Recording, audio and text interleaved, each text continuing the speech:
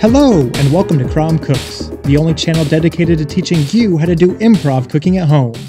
Now, one of the key skills of improv cooking is starting with some random ingredient and using that to motivate or inspire a new dish. And today's episode is inspired by one of the all-star ingredients in the kitchen, fresh basil. But as you can see here, mine is not so fresh and on the verge of going bad. So my go-to move with basil is to make a pesto out of it. But today I wanted to try something a little different. So that involved putting it on a wire rack and letting it dry out. This would work on its own if you just let it sit out for a few days, but I wanted to accelerate that by putting it in the oven with the light on, which kept it about 110, 115 degrees. And after about 24 hours, this is how it came out. As you can see, all the leaves and the stems are completely dried out, effectively preserving the basil. But let's see if this effort was really all worth it.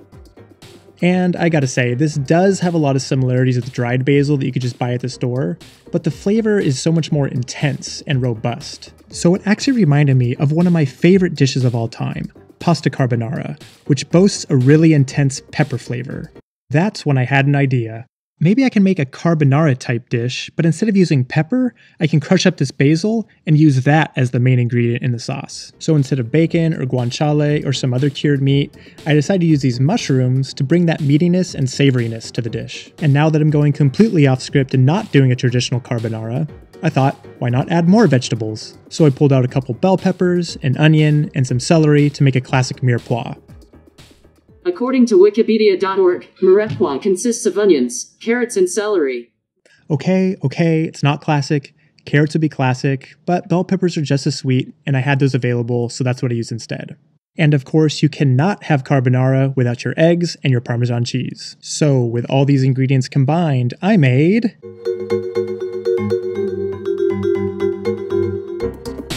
pasta Gardenara, a vegetarian version of pasta carbonara. Now, let's check out how to make it. The first thing we want to do is prepare our mirepoix. So that involves slicing the onion vertically, and then horizontally, and then crosswise to make a medium to small dice with the onion. With the celery, I like to use these little white ends as handles to hold on to, and then I slice really long thin strips down the middle, maybe 2. Repeat that for all the celery, and then grab them together, rotate them, and chop it all the way down, doing a medium to small dice, similar size as the onion. Bell peppers are cool because they tell you exactly where to slice. You take these little wrinkles and use those as your guide to slice around the core. Repeat that on all sides, and you have a perfectly cored bell pepper. Well, I have some room for improvement. Let's try it again with the orange one, do the same thing, and a little better this time. Now we're going to take all these bell pepper petals and slice them lengthwise, then we'll rotate them, chop them all the way down, and just like the celery and onions, do a medium to small dice.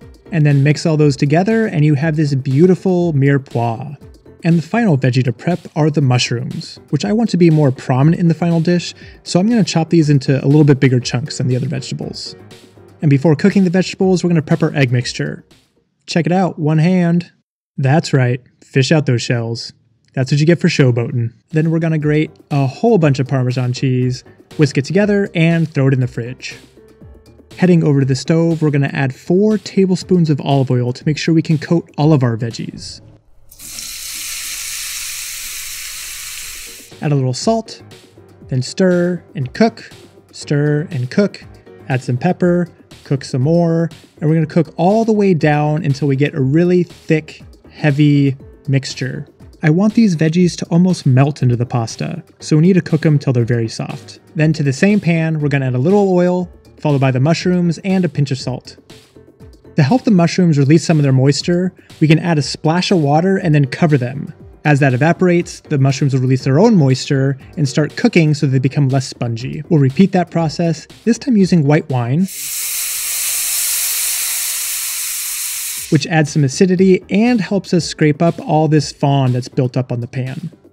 Once these veggies have cooled down a little bit, we can safely add them to our egg mixture without cooking the eggs, which is going to help us prepare for final assembly later on. And now to prep the true star of the show, the dried basil. First, I peel the leaves and put them into a mortar, crush them up with my hands a little bit, and then use the pestle to grind them into a smooth powder. Then we add it to the egg mixture, mix it all up, and now it's ready for the pasta. Speaking of which, we're going to cook in a big pot of boiling water, Make sure it's well salted. I'm using a penne because, you guessed it, that's what I had, but really any pasta will do. Spaghetti, bucatini, fettuccine, linguine, rigatoni, macaroni. Sorry, Italian words just make me want to start singing. But whichever pasta you use, it's always important to get a little bit of pasta water before it's done cooking and you throw the water out. Once the pasta's done cooking, we need to add it to our egg mixture. I like to add a little bit of pasta to the eggs to help temper them and bring them up to temperature without scrambling them. Then I add a little bit more, bringing up the temperature higher, mix it, before returning them back to the original pot. This gives me a lot more room to really mix things up. Oops, we got a jumper.